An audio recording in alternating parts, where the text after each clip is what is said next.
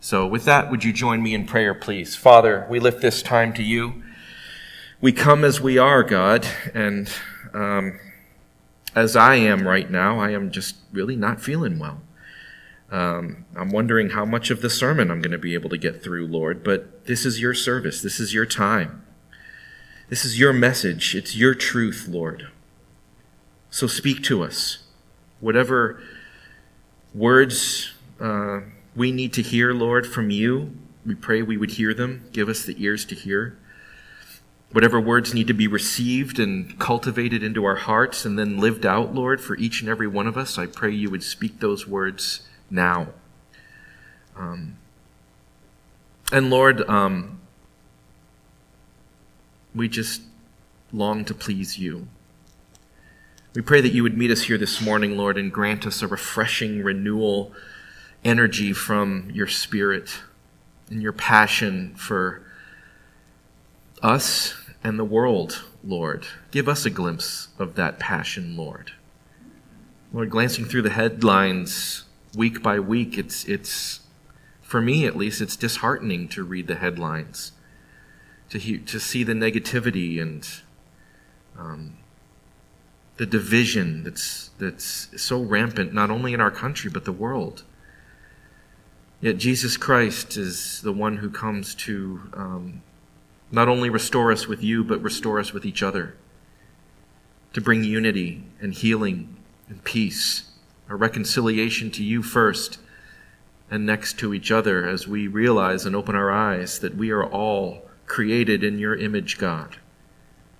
And no matter our size, shape, color, background, history, struggles, whatever, God, we are all your people who desire to live to worship you. And that is across all boundaries, across all fences, all divisions we try to make as humans, Lord. Jesus reaches out beyond and over and under those divisions to gather us into his people, your people, dear God. And we pray that we would live that out in the choices we make, in the conversations we engage in or choose to not be a part of, Lord. In the grocery store, at the gas station, receiving a paycheck, or filling out unemployment forms, Lord, we pray that people would sense your unity, your love, your welcoming, your belonging in each and every one of us, Lord, even without words, and then seek to know that more, to know you more. So we pray for that, Lord. We pray that 2019 would be a wonderful year of getting back to cultivating time with you and shining your light in us to others in our communities and wherever you take us, Lord. Those are two simple things that I think maybe our church can be known for in 2019. So we love you. We praise you. Speak to us the message you have for us today. In Jesus' name, amen. So we're in our second week of our established series. And as I shared 2 weeks ago with the first sermon in this series, I just felt God prompting me, but all of us as well, to a back to the basics kind of thing to start 2019. 2019 already feels like it's well underway. But sometimes we need to get back to the foundations, check the foundation, shore up joists or whatever, particularly of our faith, as society and the world seeks to topple those things, particularly our faith and all things we read about in here. So let's shore up our foundation together. Can we do that?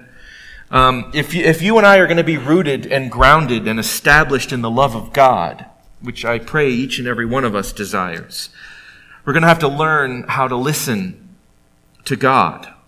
We're going to have to learn how to hear his voice. In our day and time, if we pray, we're kind of lumped into this spiritual category. If we actually talk to God, maybe we'll be lumped into the super spiritual category. But then if we actually say that we hear from God, well, those who don't share our faith might throw in words like crazy or even delusional. I've heard those words. And I would direct those people to our What is Truth and Gospel Truth sermon series, where we discovered and looked at the historical and archaeological and the scientific evidence that supports our faith. We learned that belief in God and following Jesus Christ, yielding to the Holy Spirit in your life, is not a leap of faith. It's not a leap of faith. It's not a letting go of all things rational. It's not a disengagement of our brains. No, Christianity is logical. It's rational. It's intelligent. We need to remember that. It's an eternal embrace, a logical acceptance of a heavenly gift in Jesus Christ.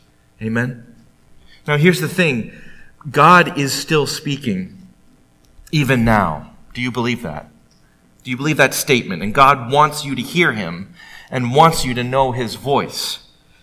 In the Bible, many of us, perhaps most of us, think that God spoke way back then.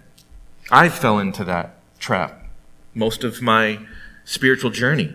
God spoke and acted in Bible times. That was then. In modern times, however, is he speaking? Maybe some of us would answer no. Why? I've heard many answers. God has disengaged himself from the world because of the state of things. God doesn't care. God's fed up. God is hurt, I've heard even, and so on. Now just think about this for a moment. Right now, there are conversations going on all around us in the air.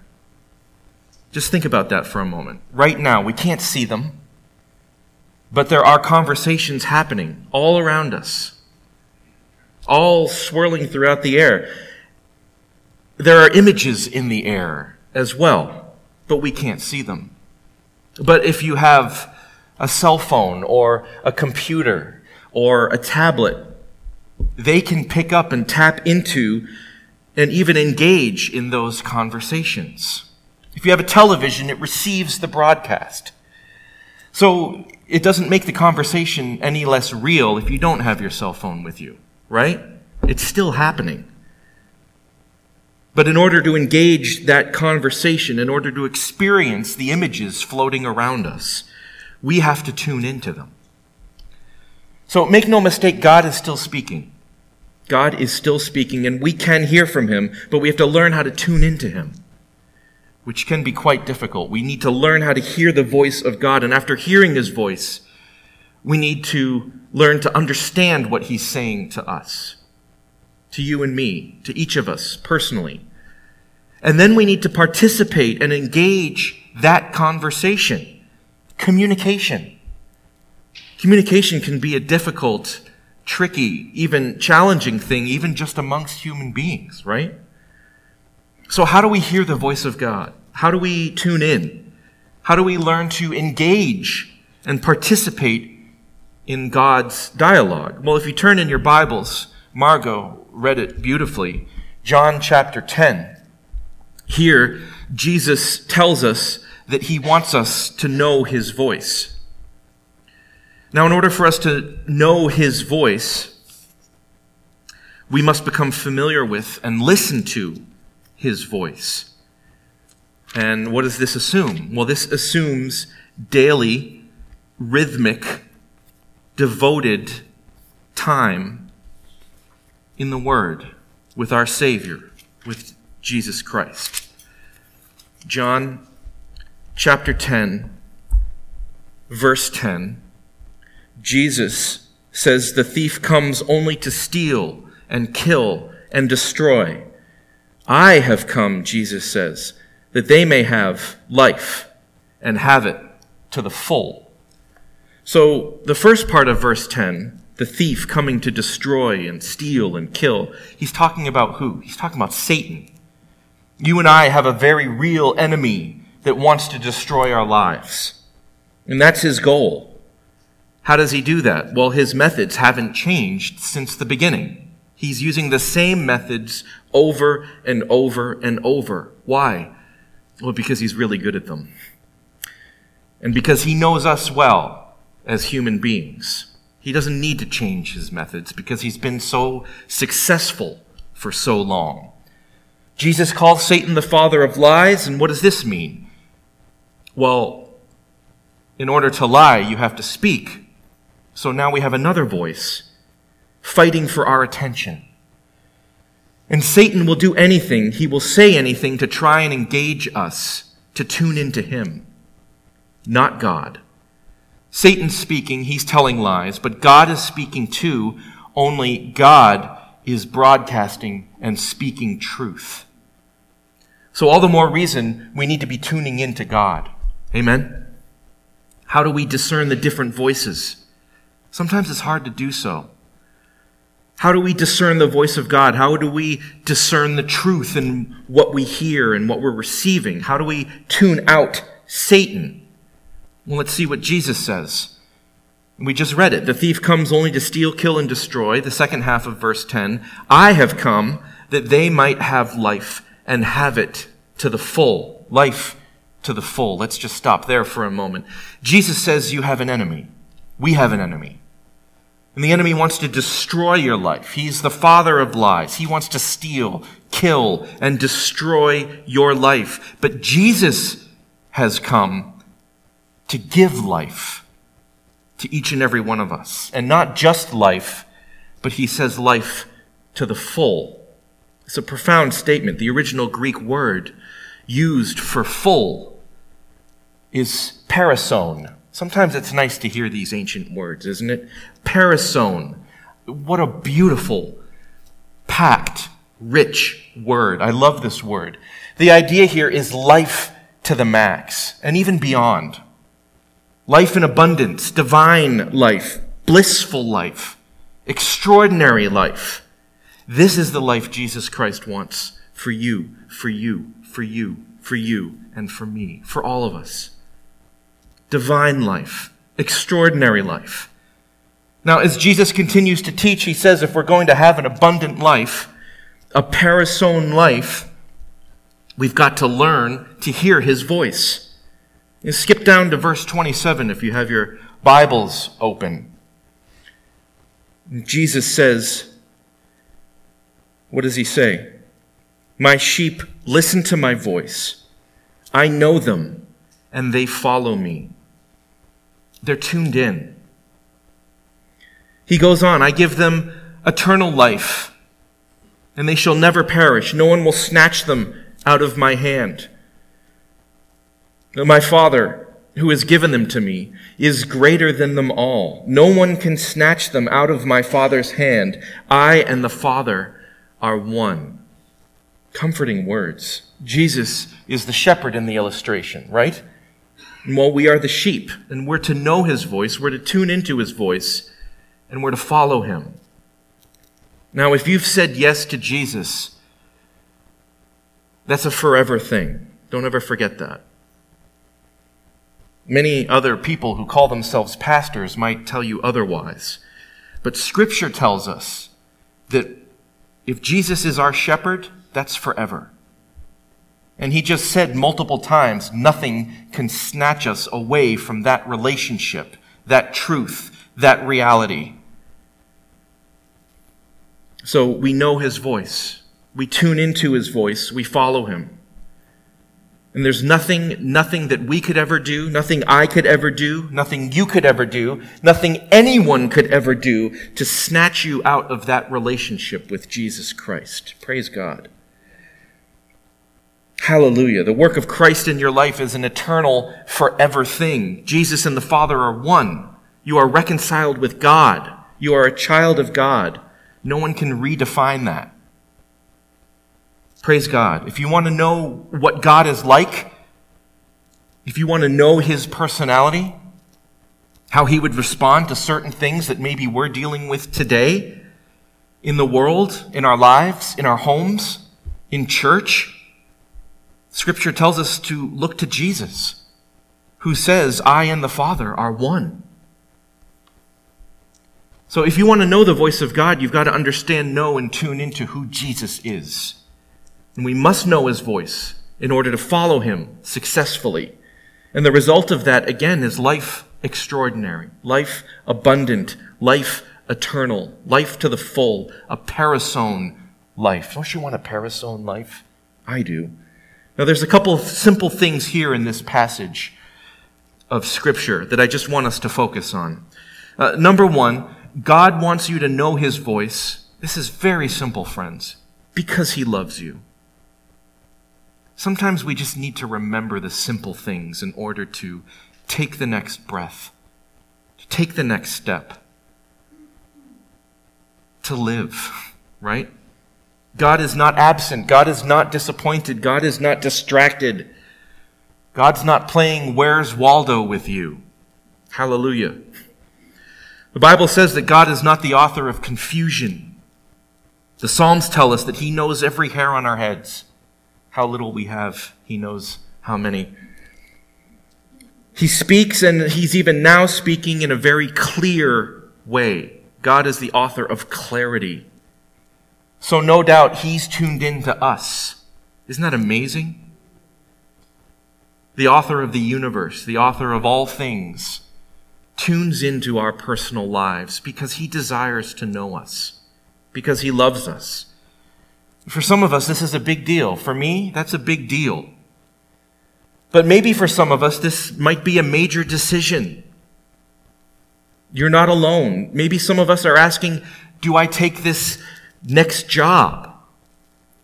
Or do I take that job that person's offering me? God, where are you in this decision? Some of us might be asking, I'm struggling in my marriage, God. I'm not real sure what the next step is. What are you saying to me? I need to hear you, God. Or maybe you're struggling as a single adult and you've been dating someone for a while and you're wondering, God, is this the one? Time's a-ticking, God. Hello? God, help me. This is beyond academic. This is beyond X, Y, and Z for some of us. This is one of those life moments that maybe some of us are facing. And we need to tune into God. Now, if that's you, just know that God loves you. He loves you. As you're facing these questions, as you're struggling through life, as you're sweating over this or that, God loves you now, right where you are. We need to tune in. In fact, there's just 5 simple ways. You don't have to write them down. I don't think I make you write them down, hopefully. No, I think I just list them for you. I want this to be easy. No, they're all listed in your sermon notes. You don't need to write these down. 5 simple things that God communicates to us. There's one moment in the Bible when he actually speaks and people hear.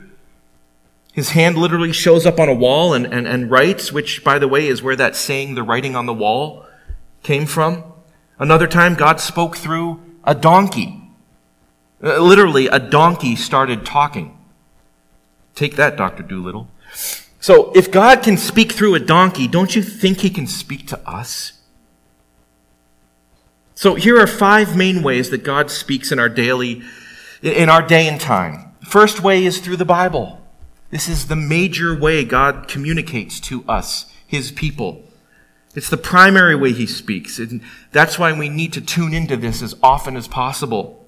As often as we can. It's vital. It's paramount. It's the key to tuning into God's voice. I'm saying this to myself too. This may sound very basic, but it's so important that we realize and remind ourselves of the basics. The Bible is God's love letter to us. God's will is found in his word. Many of us need to stop looking for a sign and look for a verse. I've been there. The more we know our Bibles, the more we will know God, the more we'll be able to discern God's voice when he speaks to us. Our devotion time needs to go deeper. More than flipping and pecking. Do you know what I mean by that? You all know what I mean? I used to do this. You have your Bible in front of you, and you cry out to God, Father, give me a verse for the day. You close your eyes and you hastily just flip through the pages and point, and that's the verse. I used to do this. That was my devotion time. Just flip and peck. That's what one of my professors used to say. Devotion time with God has to go deeper than that. Amen? There's a story of a guy who was really wanting direction in his life from God. So he took the Bible and thumbed through it and pointed to a verse without looking and said, God, I need a word from you. He flipped and pecked. Give me a verse. And he looked, and the verse said, Judas went and hung himself. And the guy said, that can't be right. Let's try again. I'll give you a mulligan, God. So he flipped and pecked again. And the next verse said, go and do likewise. Third time's a charm, God. He tried it again, and that next verse said, what you do, you must do in a hurry. You get the idea. Flipping and pecking can be pointless, but it can be dangerous too, right?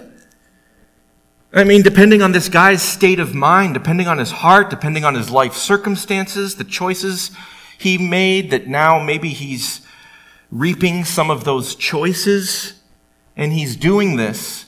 What if he actually believed that this was God telling him to go hang himself? Well, if he knows his Bible, and we pray that we do, he knows that Jesus has come to restore and make things new. He's the author of life. So he would tune into God's voice and tune out the lies of Satan. Satan knows Scripture well. He knows it better than we do. But Jesus' first line of defense when he was tempted was what? Scripture. And that caused Satan to flee. We have to remember that. So we have to go deeper. Time with God is relational. It's a relationship. It's a living, breathing, flowing relationship. And like any relationship, it takes an investment on our part of time and energy. If you want a healthy marriage, you invest in time with your spouse. So important. If you want a healthy relationship with your son or daughter, you invest time in them. Devote time to your family. We need to do that with God, our Father. You see the difference between flipping and pecking and going a little deeper than that. The second way God will speak with you is through authority. This is one I think that maybe we've forgotten in our day and age. The Bible is the main authority. Amen. So we submit to Scripture. God will speak to you through authority, such as through pastors and elders. In the church, pastors and leaders have authority, but please hear me, just because the elders and I have authority, that doesn't make us any more special than you. Okay? It just means that we have a different role in the church than you. God simply gifted us to be pastors and leaders. Our gifts are no better than what He gifted you. Scripture says that we, elders and pastors, because of the role God placed us in this church, we have a heavier responsibility. In the book of James, which we just walked through, some of you may remember, James literally asks, why would anyone want to be a pastor? Because pastors, elders, leaders, deacons, ministry leaders are going to be judged a little more strictly, a little more thoroughly than the average person. So that also means that we as pastors and elders and leaders, we need to constantly and devotedly, we need to be checking ourselves. Right? That's a huge responsibility with God. God takes that super seriously. So should we. We need accountability. We need spiritual sensitivity, daily devoted time with God. And God will speak to you through us.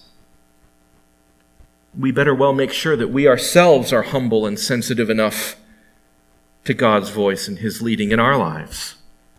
It's a huge responsibility. So I would ask for prayer for our elders. I would ask for prayers for me as I pray for you and as I pray for the elders. The Bible says in Romans chapter 13 that the government is an authority. Now, that it's God's will for us to obey the law of the land. That's scriptural. So, for instance, when you're driving and the posted speed limit is 65, God's will for you in that moment, trip, is to drive 65. Period. And Scripture is very clear. The law of the land ultimately is ordained, should be, by God.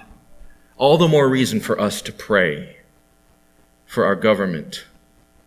nationally, locally, our communal government, in our communities?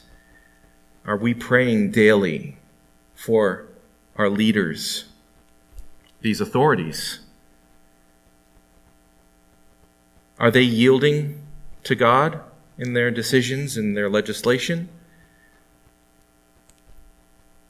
All the more reason to pray. Amen? If you're a student and you live at home, your parents would be godly authority in your life. We need to be praying for those situations too. In fact, the Bible says in Ephesians chapter 5 that if you obey your parents, it's good for you. It will help you live a long and healthy life. Parents are and should be godly authority. If you have a job, your employer, Scripture tells us, is a godly authority. Should be a godly authority. If you're married, your spouse is a godly authority in your life.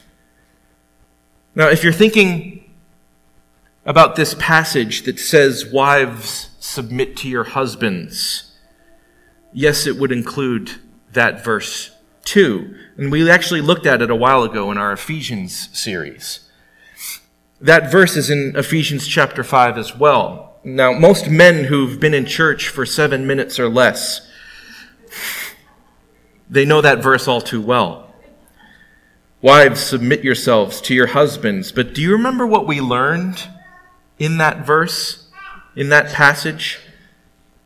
Now, here's a prime example of the importance of context. Again, all the more reason to know this more and know its context.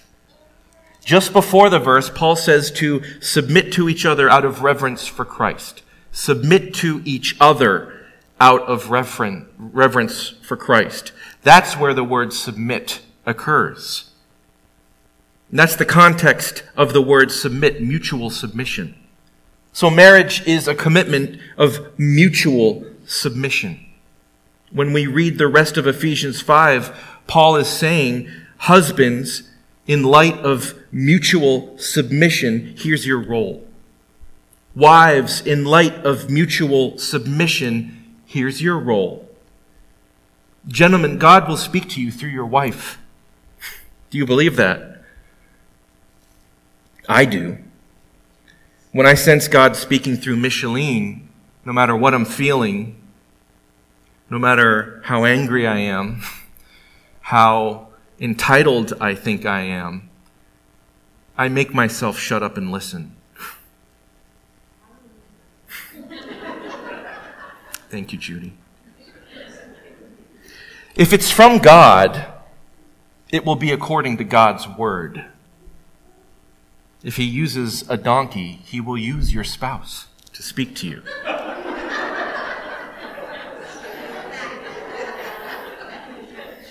I didn't say wife.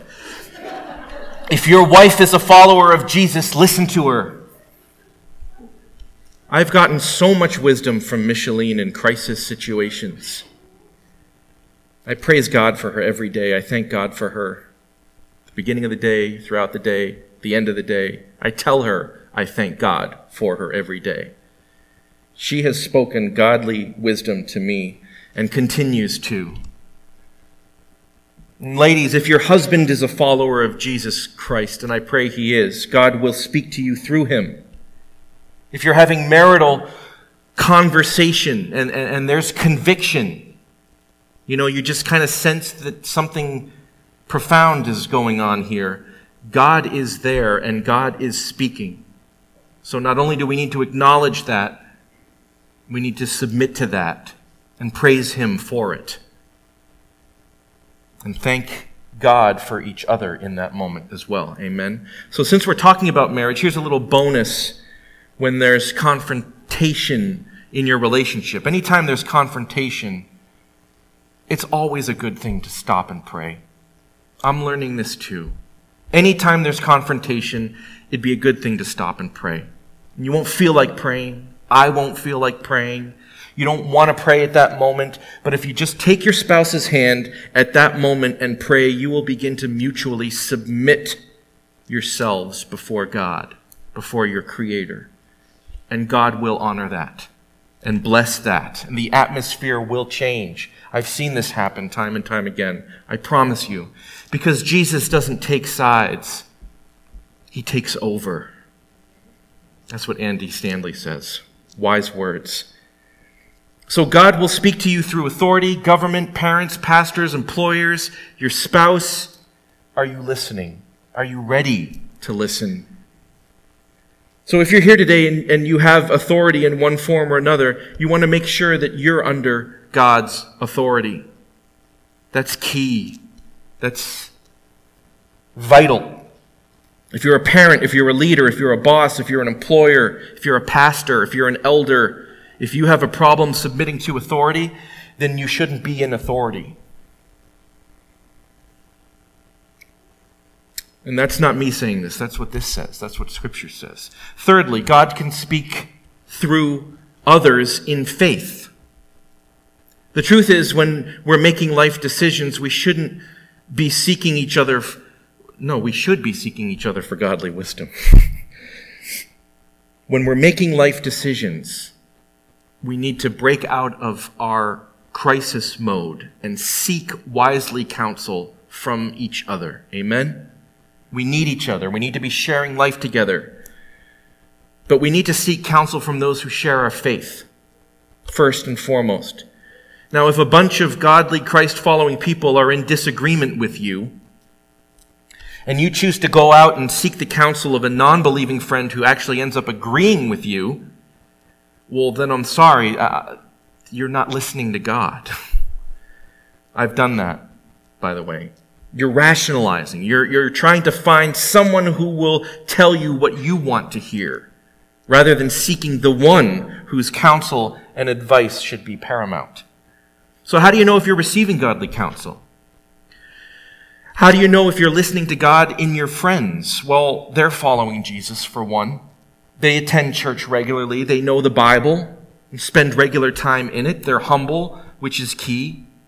Humility, key to the Christian life. It's the chief virtue of the Christian life. 1 Peter chapter 5, verse 5 says, God opposes the proud, but gives grace to the humble. Find humble people to share life with, humble people who know that you are following Jesus and who care more about your future than your feelings. You want people who will tell you the truth, whether you want to hear it or not. That's the kind of counsel we should be seeking. Now, this is a verse that would be great to memorize, Proverbs 13:20. Walk with the wise and become wise, for a companion of fools suffers harm.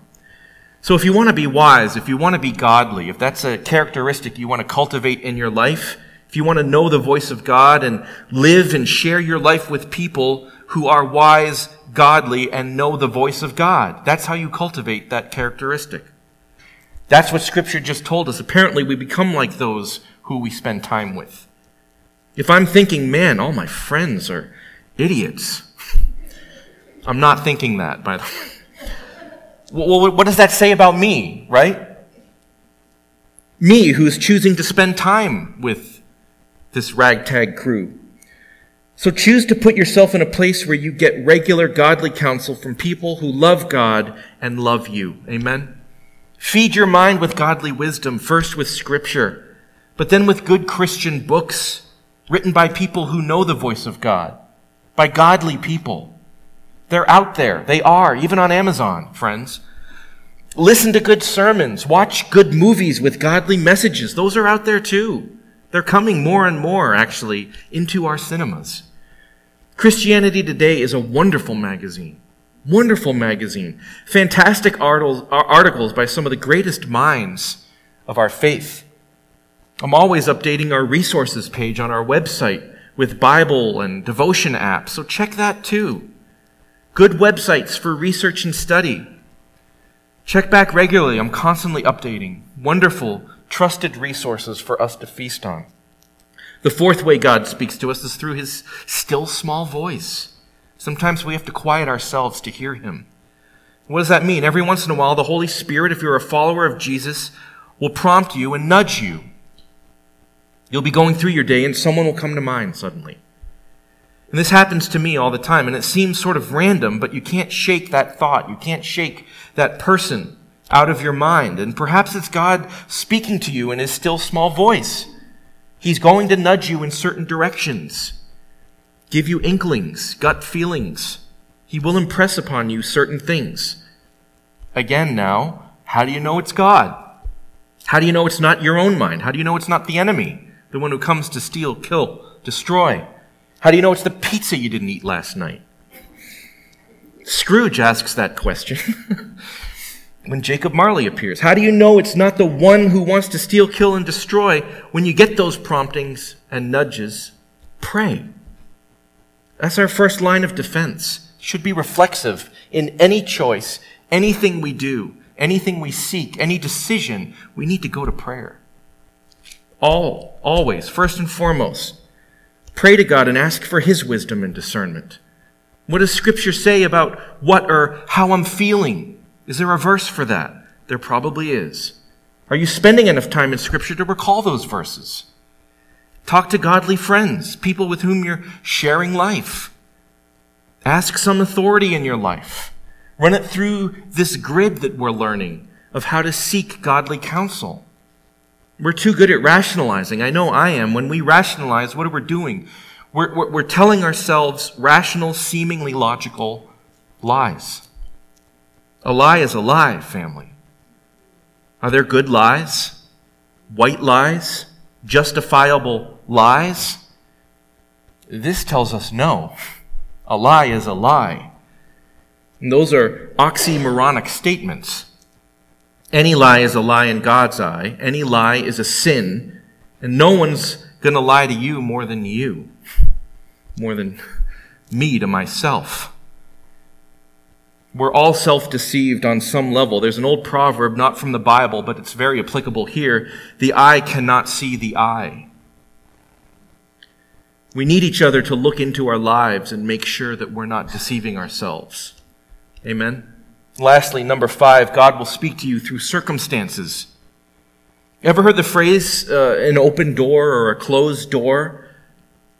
It's in a lot of our churches nowadays. Open doors, closed doors. God opened this door. God closed that door. Of the 5 we've just learned, I found this one to be the least reliable from my point of view. It comes from something that happened to Paul in the New Testament, but people often take it out of context. So usually an open door means it's easy from our perspective, right? Oh, this is easy. It's an open door, so God just wants me to do this. We have to remember that most of the time when God speaks to us, it's not going to be easy. Right? It's going to be difficult. That's how he grows us. That's how he matures us. That's how he prepares us for heaven for some mysterious reason. I've said this before. How we live down here prepares us for life up there in eternity. So remember, how we live down here on earth prepares us in some mysterious way for eternity in heaven. What does the Bible say? What does authority say? What do godly friends say? What is God prompting us to do? Don't get caught in the open door, closed door trap. Don't use it as an excuse to avoid something challenging, as I have done in the past. Something difficult. Don't ignore God. Galatians chapter 6, verse 7, don't be misled. You cannot mock the justice of God. You will always harvest what you plant. And know that we are here for you, no matter what you're going through. You're not alone. Okay? If God is challenging you or leading you through a difficult season in order to grow you, we are here for you. We're here for you to lean on if needs be, because at some point we might need you for something we're going through. So use us, please. And so back to our main points. First, God wants you to know his voice. Next point, we're almost done. In order to know his voice, we have to know the shepherd. Kind of a no-brainer there. Again, back to the basics. I know these are basic, but we need to hear this. Spend time with God. You'll learn his voice. It's that simple. So I'm going to date myself here, but in the days before cell phones and caller ID, yes, there was a life before texting, tweeting, and messaging, if you can believe that, you younger folk. But in the dark ages, when we had to call people with corded phones mounted on the wall. I remember being amazed when my friends answered. And I said, hello, and asked for my friend. Hi, is Alec there? Most of the time I would hear, oh, hi, Tripp, how are you? I didn't even say my name. They immediately knew it was me, and I haven't even identified myself at this point. Always caught me off guard. How did they know it was me? I asked them, oh, I know it's you from your voice. They knew my voice. Well, the more you spend time with God, the more you're in church, the more you listen to sermons, the more that you're around godly friends sharing life with each other, the more you get to know Jesus Christ, the shepherd. The more you're going to be able to discern and know his voice. You know, when Jesus talks about shepherding, it's a different picture than what we think it is nowadays. You know, in the West today, we shepherd with sheepdogs. The dogs force the sheep where they're supposed to go. How do they do this? The dogs scare the sheep. They run at them and bark at them and growl at them. And then the herders are on the horses and they literally push the sheep in the direction they want to go. And that's absolutely not the kind of shepherding that Jesus does with us. I hope you all know that. Jesus is never going to bark at you. Jesus is never going to scare you. That's just not how he speaks. That's not who he is. That's not how he works. Praise God. When Jesus talks about shepherding his sheep, here's how shepherds would shepherd in biblical times, in the Middle East during this time. A lamb would be born in a flock, and the shepherd, after the birth of the lamb, would take the lamb and put the lamb on his shoulders. And will walk around with the lamb for a few days. I didn't know this. Now, in doing this, the little lamb got to know and trust the shepherd's voice. The lamb got to hear the sounds of the flock that it was joining. And after a period of time, the shepherd would take the lamb and return it to the flock. The lamb would intimately know the voice of the shepherd by that point. In ancient Middle East, shepherds could just literally walk in front of the sheep and call them gently, and the sheep would follow. Why? Because they knew and trusted the shepherd's voice. So if you want to know the voice of God, allow him to take you on his shoulders. Some of us need that, don't we? To just stop for a little bit. There's just too much going on. Lord, can you carry me? He does that. We have to spend time with him. That's it. The ball's in your court, friends. I have no note for this, the next step. The ball is in your court. I can't tell you how to make time. I don't want to tell you how to make time. I don't want to. I'm not here to do that, to tell you what to do. But the reality is, the more we spend time with him, the more we choose time with him, the more we'll be able to recognize him as he speaks to us.